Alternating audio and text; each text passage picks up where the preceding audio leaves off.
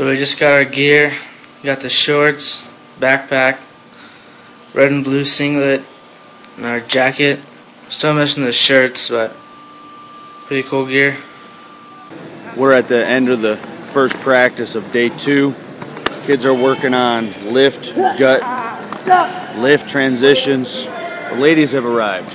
We got Marcy Van Duzen over there working with the girls, and this is the first year with USA Wrestling Cadet and Junior Female Championship Tournament. Putting some work in with Marcy. Pretty good technique session right now.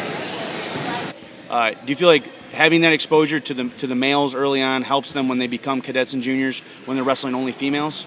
I think that they have what they have. They have to wrestle the guys because they have no other choice.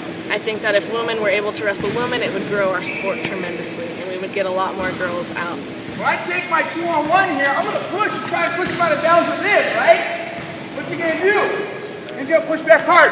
There it is. Do with this and try to get this going. I got to cut the angle a little bit. Here, right before bottom on the side. We did three live goes. They were good. Kids looked good, and really excited for these guys for competition. They wrestled hungry and determined. As you can see, got to work out with them. And as a coach right now, I'm very optimistic about this group of young men. And 8th floor minor league baseball team here in Fargo. Free baseball game.